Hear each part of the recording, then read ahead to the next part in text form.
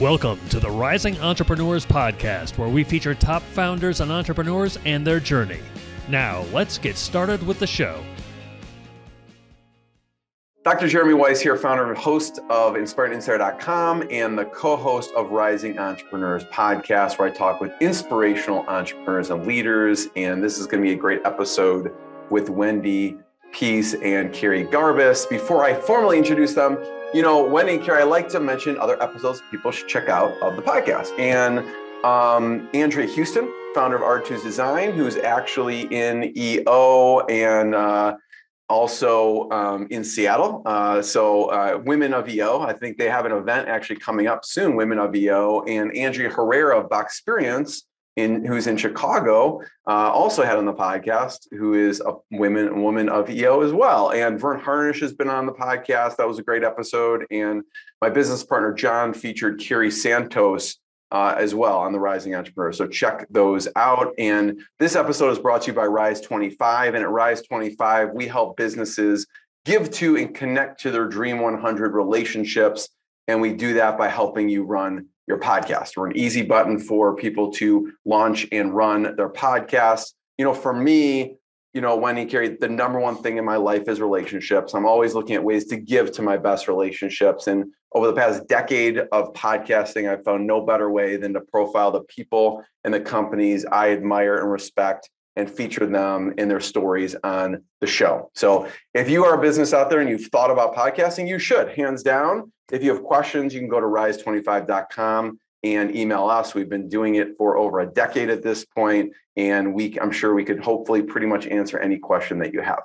I am super excited. We have the CEO and founder of Ovation, Kerri Garbis, who's trained thousands of business professionals from companies such as Walt Disney, MasterCard, Verizon. And she does this. She helps them with presentation skills, storytelling, etiquette, emotional intelligence. She actually wrote a book, Presentation Skills for Managers. It's been published by McGraw-Hill. You can check her out at getovation.com. And she's got some great stories, some great tips for us today. We have Wendy Pease. She's the president and owner of Rapport International, a translation and interpretation services company specializing in marketing translation. I listened to her book. She's the author of The Language of Global Marketing. And you can learn more at rapporttranslations.com. And they really opened my eyes to, oftentimes I only think of the US. So when I read her book, it just opened your eyes. There's so much more outside of this from a cultural and business perspective. So I encourage people to check out her book. So thank you both for joining me. You're welcome. Yeah.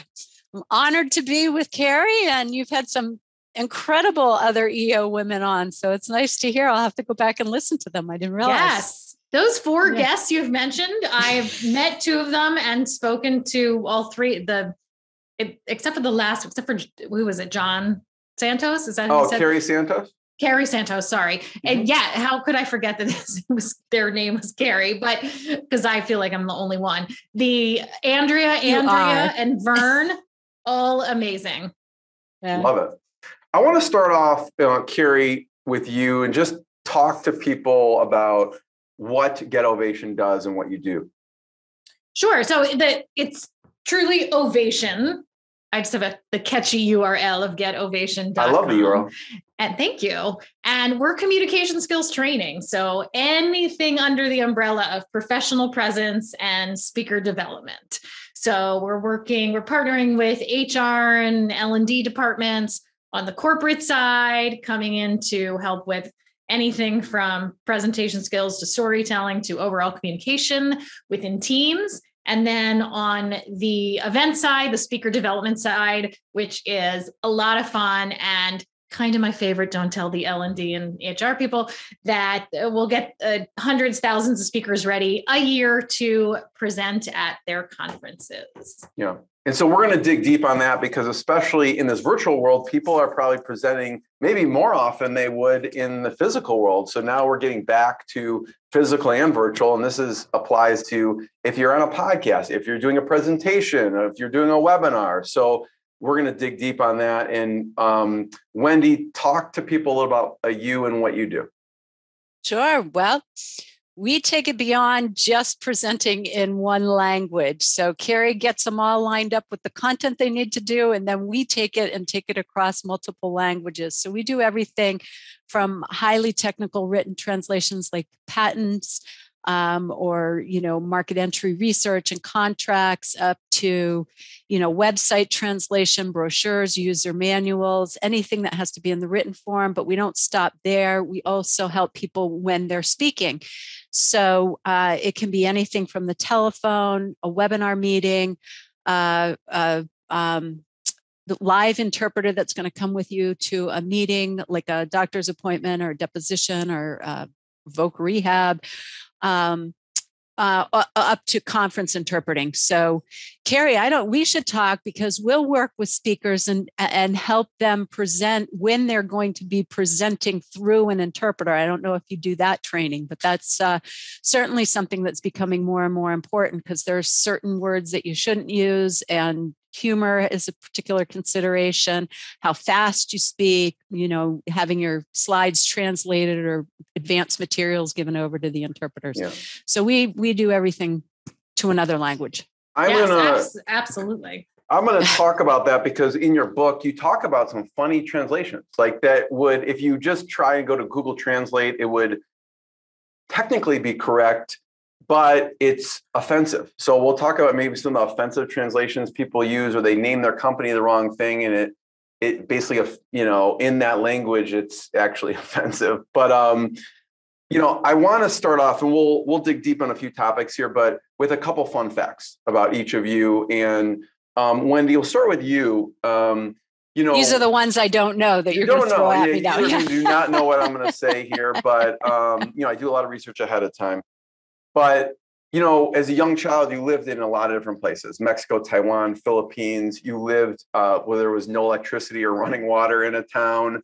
So I'd love for you to just talk about one of those experiences and how it shaped you living internationally.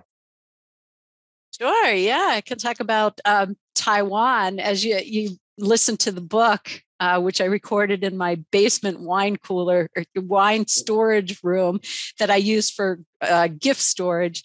That was a load of fun with an expert recording person. But in there, I talk about living in Taiwan. My dad was in international agriculture research. And so we were assigned to go live in a new center that was just being developed outside of Shanhua, Taiwan. And that was the small town that didn't have running water or electricity, but the center that they were building, it did. But we'd go into the town and they had never seen blonde-haired children. So my brothers and I would show up, and people there would want to touch our skin, touch our hair. And, we could buy all the fresh produce, and meat was still a scarcity, but cereal you couldn't get, except for driving about an hour and a half to Tainan, and you go into this little black market store. And so to this day, I still love cereal. I had it for dinner last night. My son happened to be out, and I was like, oh, I'm just going to have cereal. So, there's a lot of funky little things that can form when you're a child. I think it also gave me a love of cross-cultural communications. How do you communicate when you don't share a language? What can you do with body language? The appreciation that you can get in talking to people that when you don't share a language, and how you can come together and share experiences. Yeah. One of my favorite desserts is Lucky Charms. So sometimes after dinner, I'll use cereal as a dessert. So it says there's vitamins in there. I don't know how healthy it is. It seems healthier than cake and cookies and ice cream, right? Exactly. For you, Kerri, I have two fun facts. One is that Annie was an inspiration for your career trajectory. So talk about that. And if you are inclined, one of my favorite songs is Hard Knock Life. So, but start with Annie. How's that been influential for you? Well, I was 6 years old, and I grew up in Baltimore, and my parents took me to the first national tour of Annie. And I was already taking dance and playing piano and liked to sing. But after the show, we go out to dinner, and happened to sit next to all the little girls that were in the show. And this was like, to me, I mean, this was every star mega amazement to my little 6-year-old self. And I ended up in a conversation with the other 6-year-old who was in the cast. It was the youngest girl, and she was playing Molly in the show. And I was like, what's it like to be a professional actress? And what do you do? And she's like, oh, it's great. And you have a tutor and you go shopping during the day and you do a show at night. And I was like, this is great. And that I turned to my parents at that dinner and I said, this is what I'm going to do for the rest of my life. My mother may have cried a little. And happiness, right? Right. And for years and years, I held on to that program until it disintegrated, just withered with time. And the girl who played Molly in that production was Alyssa Milano. Wow. That's crazy. Yes. So thanks, Alyssa. But I hear you sing. I want to hear you sing Hard Knock Life. I do sing. I do love Annie. So with apologies to all the Annie fans, it's a hard knock life for us. It's a hard knock life for us. Static treated, we get kicked. Static kisses, we get tricked. It's a hard knock life. And I just messed up the words, but that's fine. Amazing. I love it. One of my favorites. I'm gonna have to replay that one, Kerri. Thank you. So I wasn't really warmed up. I mean, I put you on the spot, you know. So Wendy, I'll come to you in a second, but Kerri, you know, your teachings and your company comes out of your experience from, you know, acting and singing and everything that you do. Talk about the right now in-person return and events training. What's going on? Well, it is like all of a sudden the world woke up and said, oh, right, we want to get back together. And the wonderful staff of facilitators and coaches I have, which are, by the way, all professional actors, that is the whole inspiration for the company, because I think actors have important things to say to business professionals. It is wonderful and exciting. And what has come to light just in the past couple months is that now we're getting people back together, which is great, which is really what we love. We also, you know, virtual, all good. Back together, human interaction, that's where it's at. And here's the thing. If you have a group of people coming back together for the first time who haven't seen each other in 2 years, or maybe they haven't met yet and have only worked virtually, all they want to do is talk to each other. They don't actually want to do communication skills exercises. They really want to just talk to each other. So we have been working with curriculum development and kind of reframing opportunities for people to connect and talk to each other, and putting a little education in there too. So giving time people to breathe, hug, connect, all that good stuff. You know, both of you mentioned before we hit record about building a sales engine. And so that's top of mind. And so, Wendy, I wanted to start with you. And what are your thoughts? You know, there's a lot of business owners listening to this on building a sales engine. Well, that's what I'm struggling with. I don't know if I have anything to say to business owners about how to do it. But yeah, where I've gotten to in my business is we've built over networking and referrals. And if I think about bringing in a sales team to do that, it's harder to network these days. And that's not how a lot of sales is doing. There's so much more automation at the top of the funnel, and it's so much more electronic networking. So how do you build out that top of funnel to be efficient using technology and maybe BDRs and maybe VAs from international, so that you're driving more leads into, actual buying opportunities? And we do a ton of inbound marketing, and that's been successful to a certain point. But I think you have to have inbound and outbound.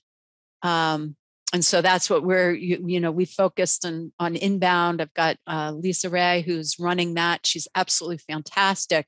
Now, how do we supplement that with the outbound function? Yeah, I mean, for me, Wendy, I always have more questions than answers. So sometimes the questions are more valuable than anything else. So I want to hear your thought process and how you're thinking this through, because I think for any business, this is always top of mind. Whether I don't know if any business has figured it out. I mean, you've been doing this for over 17 a decade, years. Yeah, exactly. So I'm curious, and then Kerri, I want to hear your thoughts on it, but what softwares do you like to use just in general with your company? Because you mentioned automation. Are there certain softwares that you use as a company that you like? Like we use like LastPass and ActiveCampaign. There's like a lot of different ones we like. What do you like to use? I just started using LastPass, and now I'm converted. I think it's game fantastic. changing. Yeah, to change your passwords and easily log in and share passwords with other people that have to get in. So we're extreme HubSpot fans. So we've been using that for years. At this point, couldn't live without it. I shouldn't say that, they may double our price, but I really do like HubSpot.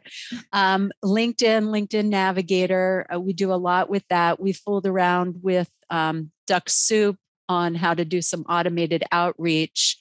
But then it's trying to figure out how to make the connections, because you can't just make connections and drop it. You've got to build the relationship. But Duck Soup's been able to help with that. We use Phantom Buster to take names and companies that we don't have information on, to try to get their name in a direct email contact. We've been trying some automated email outreach, but that hasn't worked real well. But we're still in the testing phase, and we're using Persist IQ for that. Let me see. LinkedIn Navigator has been very interesting to help us develop lists. So I think those are the key ones that we're using. Yeah. So Kerri, we'll go to your favorite software. So we use LastPass, ActiveCampaign. Another one that I like to tell people about is Text Expander. It's the best $3 you could spend a month. So check it out. It's like a desktop app where if you type in a word, if you find yourself typing the same thing over and over, like here's my bio or here's an answer to this, you can actually save all those in Text Expander. And when you type in that word, it will pop up in your email or in social media. So we love that. Yeah, we use TextBlaze, which is the same thing. But I think that's free for so many things that you put in. Mm-hmm. So yeah. So Kerri, what about you? What are some of your favorite softwares that you use? And I'd love to hear, how you think about the sales pipeline and sales in general. Sure, absolutely. LastPass, yes. Huge proponent. HubSpot, love it. Slack for internal communication. We tried to move all team communication to Slack rather, so that email I can get buried under that pretty quickly. Proposify for our proposals, which all of this links in nicely to HubSpot, which I really, really like. Basecamp for project management. And then personally for my writing, because I'm a terrible speller, I use an app called Grammarly. And love Grammarly. I don't know. For me, it saves my life.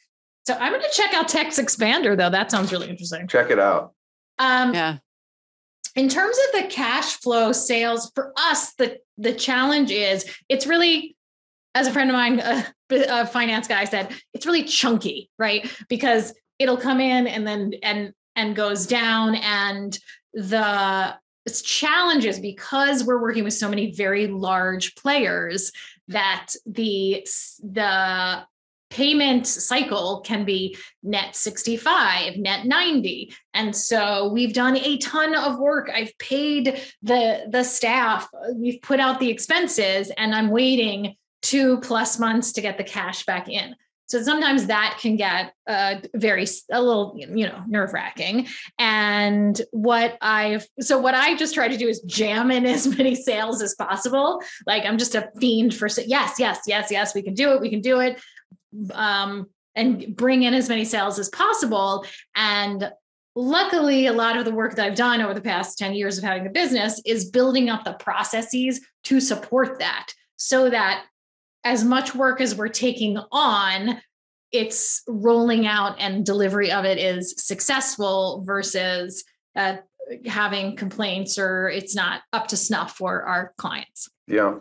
I'd love to hear, and if you have any, Wendy, chime in too, have tips for collection purposes. I remember, I forgot what guest it was, but they said they would send a gift to whoever the person at the payment thing is, like they send them a bottle of wine like every month, just as a nice thing, and they make sure they're paid on time.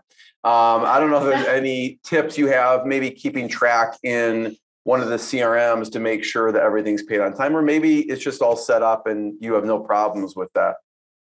Well, anybody can send me a bottle of wine anytime and I'll absolutely pay them. Yeah, sure. Exactly. Absolutely. I don't think I love that idea. That would not work for if I'm sending a bottle of wine for somebody in AP and like some gigantic company. I might think it might be perceived as a bribe. So not for me. I would say, I have an outsourced controller bookkeeper. They're sending the invoices right now. Whoever has the relationship, the salesperson, me, will then do the follow-up, and it's a pain. Yeah, I feel like sometimes it's a pain. I ask because I feel like stuff can get lost, right? You send it, it's a big corporate, so it just needs to be at least kept track of and then followed up on at a minimum. Yes.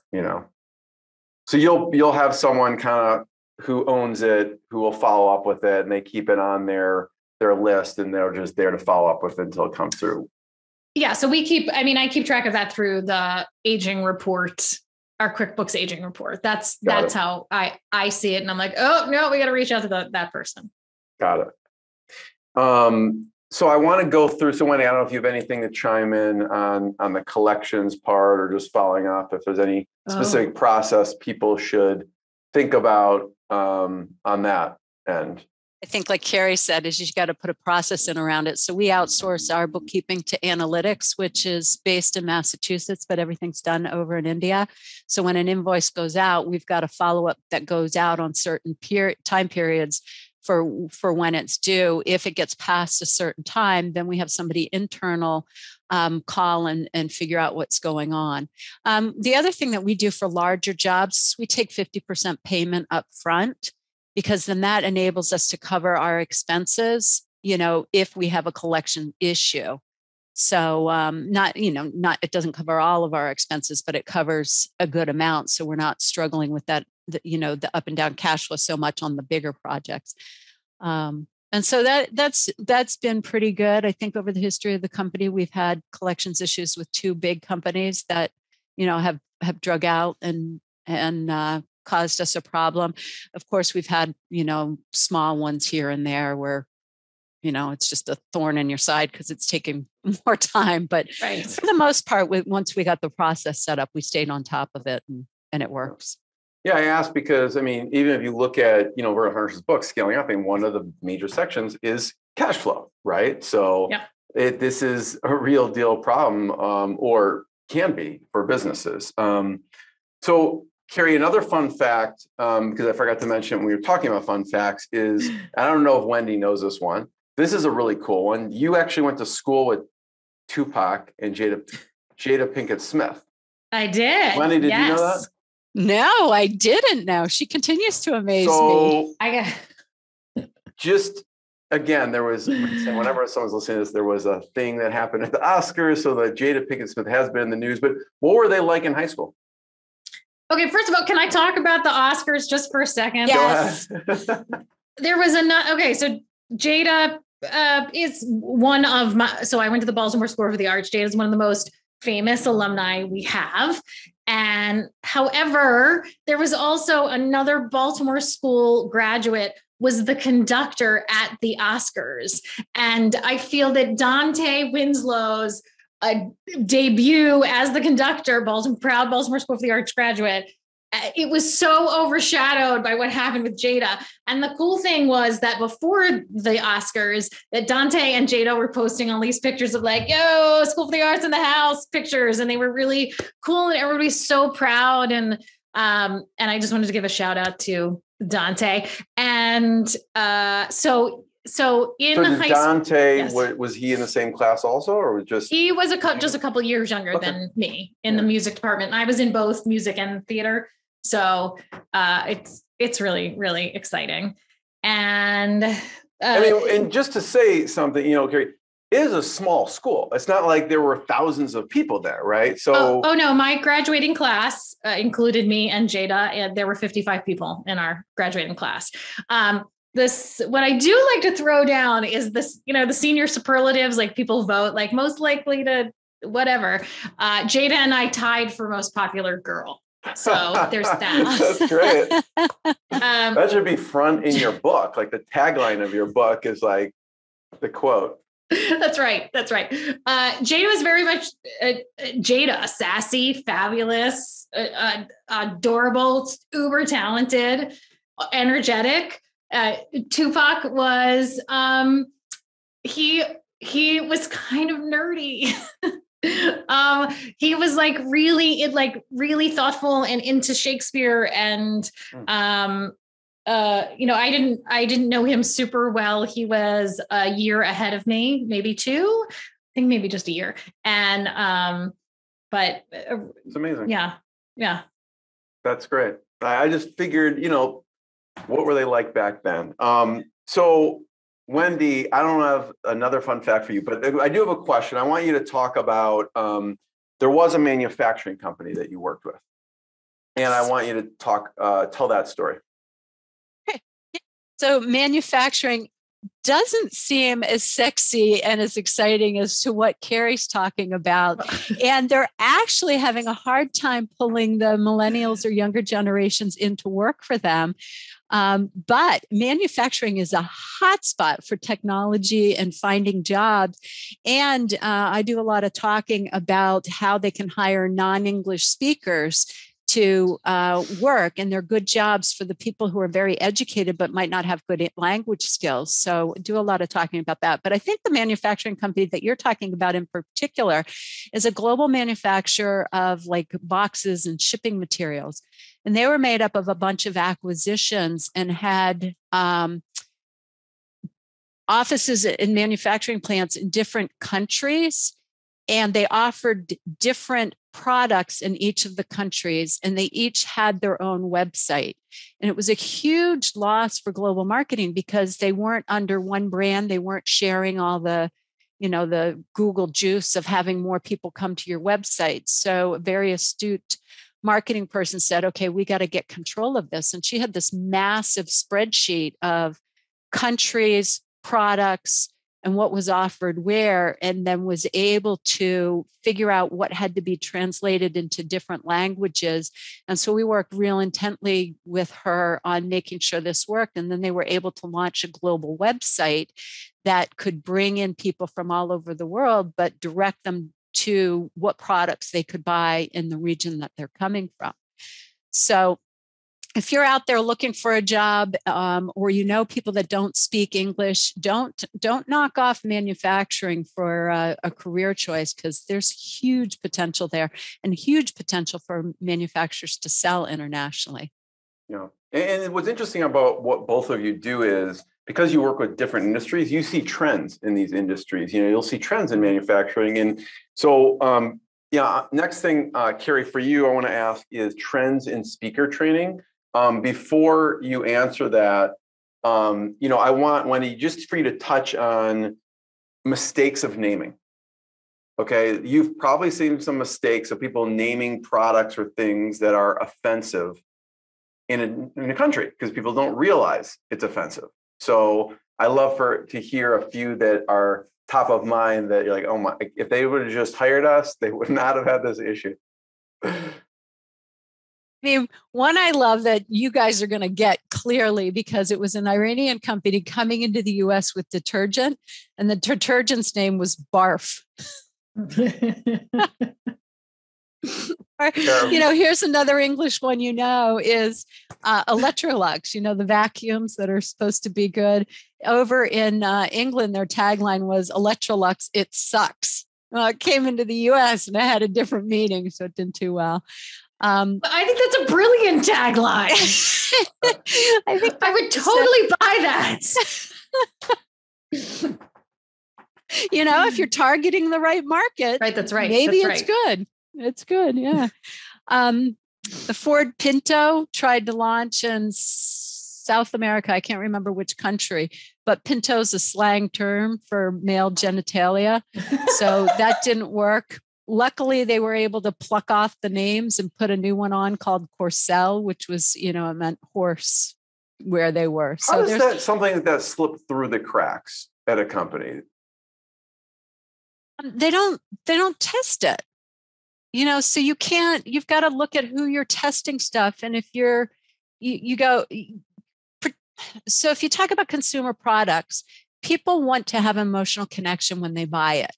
And so it's not as simple as saying, okay, we're going to do this in Spanish and launch it in every Spanish speaking country, because every place has different slang. Even if you look at New England versus, the West Coast, or the slang is very, very different. I always like to give the example of y'all, you're wicked smart. They just don't go together. Y'all Southern and wicked is New England. And so you have to think about who your audience is, and you want to test it in that audience. So when we've done brand name testing, we don't just ask what language, we ask, where are you going to be using this, so we can make sure that we have the right people testing, looking at it and telling us, does it have a negative connotation? Do you associate it with anything else? So if you are launching a product in another country, call Wendy. Don't make the mistake of barf. I mean, I don't know how that slips through the cracks. Like, did they not ask someone where it was going? Well, what do you think about this? Yeah, so that's kind of level one. Level two that I'm seeing now is all the e-commerce companies that are missing out on huge amounts, because you put something on a website and launch it out there. People are finding it, but if they can't find it in your language, number one, that's a problem. Number two, they're using machine translation to run their ads. So in social media, they're wasting their money completely, because if that ad doesn't resonate with the people, the culture who you've translated it for, they're going to skip right by it. So if you've got ads that aren't working, you've got to really look at what language you're using. And then the other places on Amazon. Amazon's going to show your products all over the world, and they're going to put machine translation in. So I can go in there and I can find products that have partial translation and partial English, and the translation's gobbledygook because it was done with machine translation. So you're losing all that ability. And particularly if you're selling on Amazon, they've got such good programs to support exporters so you can actually fulfill it internationally. I think that the cultural, I'm not in this space at all, but I'm going to throw my opinion in. The cultural piece is key. And Wendy's company is a vendor of ours. Rapport International does the translating when we deliver our training in a different language. And so when we started working together, I remember you saying, well, it's not just the translation, it's also the cultural piece, how you talk about stuff here in the States. Maybe very different how we're going to talk about it elsewhere. And it's really important to keep in mind. And Kerri, thank you. And talk about that for a second, because those are mistakes, big mistakes people make with, their product. What are some mistakes people make when presenting? We'll get to the trends in speaker training, but what have you seen? Some crazy stories with presenting and mistakes? And you don't have to name names here, but what have you seen? Oh, I've seen some really great mistakes, including some very odd wardrobe choices but you do have to be, if we're talking about cross-cultural audiences, which is something we need to be extremely wary of in the virtual environment, because anybody can log on from anywhere, is to understand, is this story going to resonate with all audiences? Is this going to be offensive? Or for me, particularly, where I had to start to look at my own content when I'm hired as a speaker, is how American-centric are my references. There were so many things that I found myself saying, like, okay, maybe not everybody in this audience is going to know the Brady Bunch, or just let's hit a home run, or we're in the fourth quarter. Right. Yeah. Also, really, or if you say football, some people would think that's soccer, and some people would think it's American football. Yeah, but there's no worries with sports because I never make sports references. But yes, exactly. In that same vein, I recall, it was a nice reminder to me how closely I need to look at my own stuff. And then we pass that on to the speakers that we're working with as well. I have seen everything. This one guy it was at a large tech conference. We had trained him. I was standing in the back watching the session, and he came out and he told this great opening, engaging story, because storytelling is a huge thing and engaging the audience. And he was like, okay, the end of my story. And now I'm going to basically essentially say, get to my content. And he was like, okay. And he said, I don't have my clicker. Where is my clicker? He had forgotten to bring on his remote clicker, as he kept saying it. And he said, I don't have my clicker. And instead of saying like, hey, I'll get started, can somebody bring me it? He was like, wait, I'll be right back. And he runs off stage, and the tech people left his mic on. So all you hear backstage is like, crap. Anyone know where the clicker? Where's the clicker? Why can't I get the clicker? And so you heard that it was probably like a minute, but it was so funny. And I'm crying in the back. And then he runs out on stage and he's like, I got it. And the whole audience erupted in applause, which was really cool. I don't know, he really won them over. I love that. So one is, don't leave your mic on if you're going to the bathroom or something, or going back. I mean, in that case, it helps. It humanizes the person, right? Yes. Well, except he handled it so well. I mean, to come back on and celebrate, I mean, that makes a huge difference. Yeah, he did it. He turned it around. It was really funny. Yeah. So, Kerri, some trends in speaker training. So when I started Ovation 10 years ago, it would be out of the ordinary if anybody called and asked for anything other than, we would like a 2-day training. Please come to our company and do 2 full days of training. Now, we haven't done a 2-day training in maybe 8 years. And prior to March 2020, it was like things were getting shorter. Yes, we had a couple full days, and then it was like lots of half days. And then in the virtual environment, just because of the way people can take in information, the Zoom, taking into account Zoom fatigue and how much everybody was spending time in front of their devices, we were recommending no more than 2-hour chunks at a time. I thought that is what was going to tide over. When we started back doing in-person in the fall, again, we were getting hired for like 1 to 2 hour things in person. I thought, this is the way it's going to be. We're going to do lots of series of stuff, no problem. Now I think just in the past couple of weeks, we've had 10 requests for, we're getting back together and we want to be back together for a full day. And so that to me is exciting. Love it. We're going to, I was surprised at that. I thought you were going to say that you kept it shorter, because I do know that when I've been presenting, it used to go from an hour, then it went to a half an hour. Now, social media is 10 minutes or less than 1 minute. So it's always taking that material and cutting it down and down. So that's great to hear that you're going back to full day. Yeah, that's definitely on the learning and development side of programs. For speaker development, it is still lots of short little individual sessions, but on the L&D HR side, I am shocked, delighted and shocked. I guess it's because people want to get together and talk. So you got to build in that time. And how do you get learning out of that talking? Yes. Yeah, but you can't teach people by just having them, by doing too short and not repeat on that. So that's good. Yeah. Yeah. Sorry. No, you're good. Wendy, I have a question for you, and then I'm going to come back to Kerri. Before we hit record, you said Toastmasters on crack. So we're going to talk about that in a second. But Wendy, I want you to talk about, there's a story about Staples. This goes back to the brand name testing. Yeah, this was really interesting. we did Staples' tagline when they were still more international. It was make more happen. And they wanted to take the more out and put in other words like make work happen, make art happen. And so they asked us to translate it. And what was really interesting is you couldn't bookend the words like you could in English, and you had to get the message across. So first we had to explain that, like how the message wouldn't make sense if we still tried to bookend it. And then we had one that was make refrigerator art happen. And the French translator came back and she said, refrigerator art? What's that? We don't have that in France. And she knew what it was because she lives in the United States.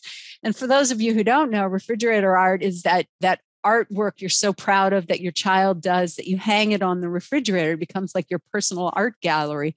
So we went back to Staples and told them, well, there's no refrigerator art in France because the refrigerator's for keeping food cold. It's not a dual purpose. It's not your art gallery and your refrigerator.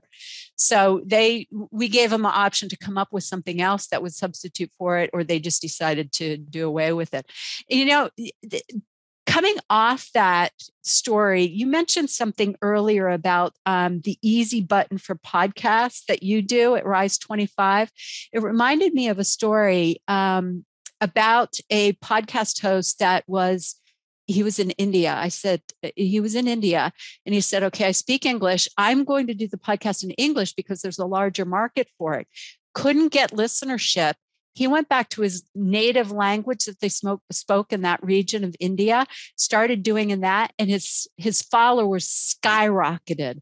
So there's this whole movement to do multilingual podcasts. And if you've got any clients that want to reach an international market, you can take their recorded podcast, translate it, have a voiceover in, and then they've just expanded that content of what to do beyond. So there's all sorts of fun, creative stuff going on. Yeah.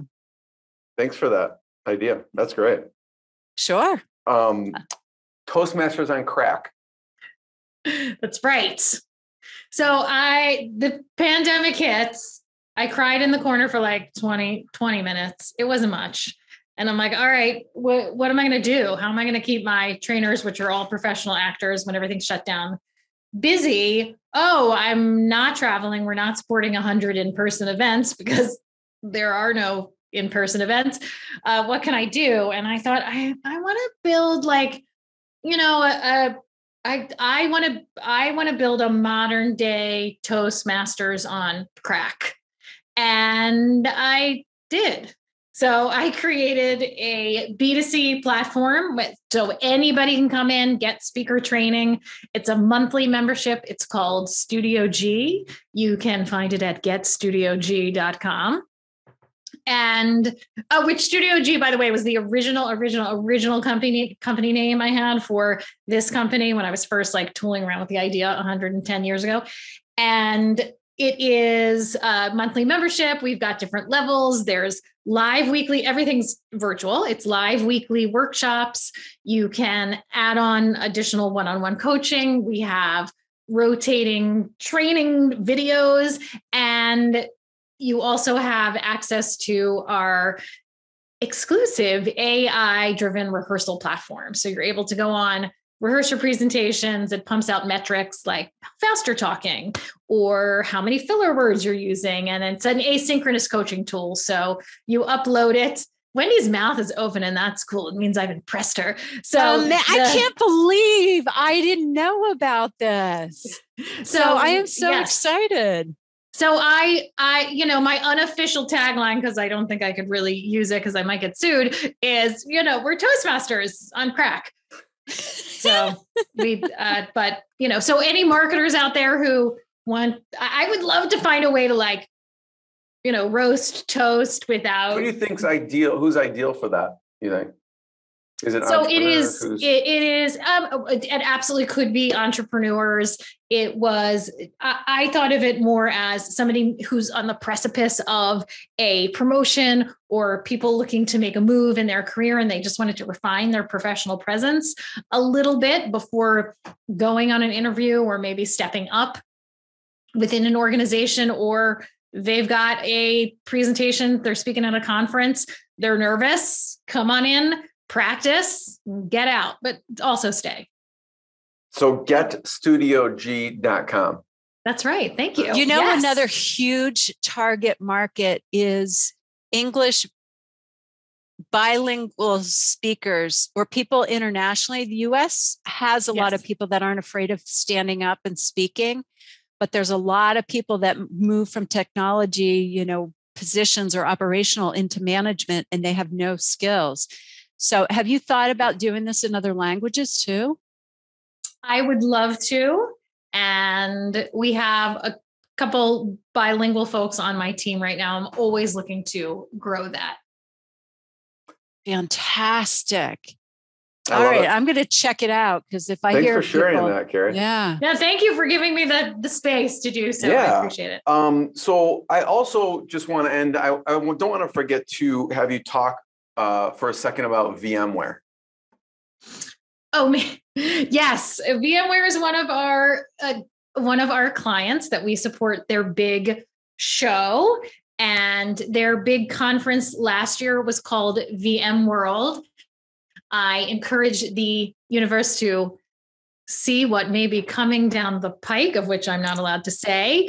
But it was a shining moment for us because VMware had shared with me that for the past 5 years, they've always used a new speaker training company. And we supported their speakers last year. And for the first time in 5 years, they said, wait a minute, these guys are a little different. We're going to stick with them. So we're their first repeat vendor in terms of speaker training in 5 years. Something I'm really proud of. Really goes to the quality and the work ethic of the Ovation trainers. And it's a proud moment for me. So thank you for letting me share that. Yeah. And then, Kerri, reminds me, I do have to introduce you and a shout out to Eventique, that they do events all over the country. I think in different countries, even, in New York, and you guys, I see a lot of collaboration there between the two of your companies, because they basically help put on these shows all over the place. Yes. So I'll have to shout out to Eventique, and you'll have to meet Kerri and her company too. So